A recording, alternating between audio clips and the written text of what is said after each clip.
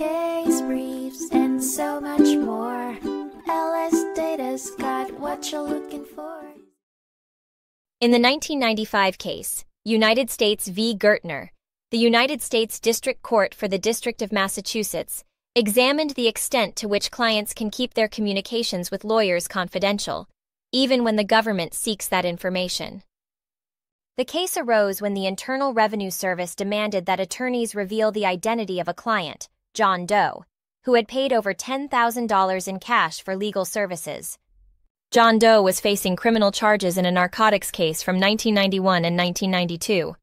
The attorneys argued that disclosing this information would breach attorney-client privilege and the client's rights, as well as their ethical obligation to maintain confidentiality. The government filed a petition to enforce summonses in an attempt to obtain this information. The court ultimately ruled that the information demanded by the IRS was privileged and need not be disclosed, given the unique circumstances of the case. This centered around the fact that the client was currently facing criminal charges, and the information sought by the government could incriminate him in the ongoing proceedings. In denying the government's petition, the court held that attorney-client privilege could be invoked in the case at hand. As such, the attorneys were not obligated to disclose their client's identity or information related to the payment, and judgment was ordered in their favor.